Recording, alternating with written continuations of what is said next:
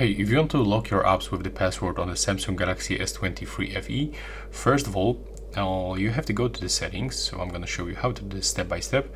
So open the settings, and here we have to scroll down until we find the security and the privacy. And here we have to focus on the secure folder. Right now, for sure, I'm going to uninstall it just to show you how to do this step by step.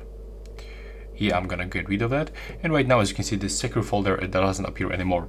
So let's go back to the settings, open the security and the privacy, and then go into our secure folder. And here, if you are not logged in with your Samsung account or the Google account, you have to be logged in on your phone with one of this account.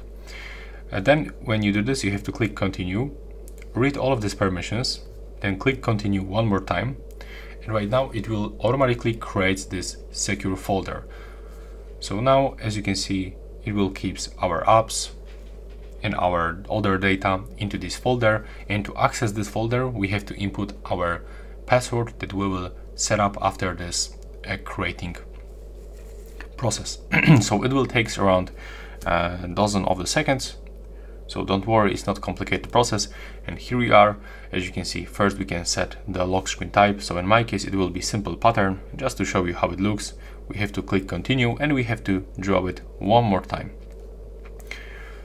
We can turn on the reset with the Samsung account. So it's useful when you, for example, forgot your password.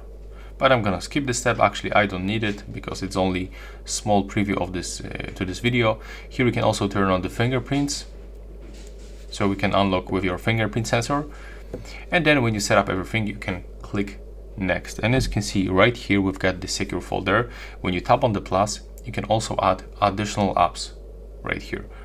So I'm gonna add all my apps, and also we can download apps from the Play Store or Galaxy Store, and you will be still able to add them into this secure folder. Then click add, and as you can see, you can find here all our applications.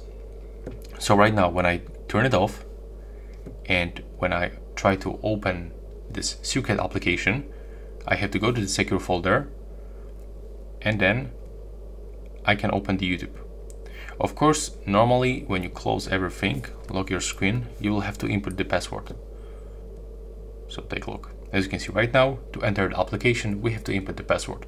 When I open it in the background, close it and open it in the background, it's without the password. So to get this password back, you have to go to the settings, you have to go to the privacy and the security, go to the secure folder, and here we have to find the apps settings.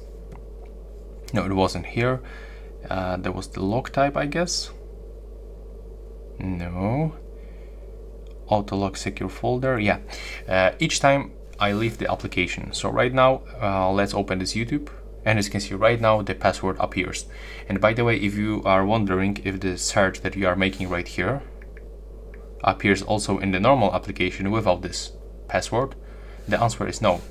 I just make the search, the S23 FE. As you can see, it appears right here. But when I open the normal YouTube on the phone, I don't have these searches anymore. So yeah, that's all for this video right now. Please subscribe to my channel, and bye bye.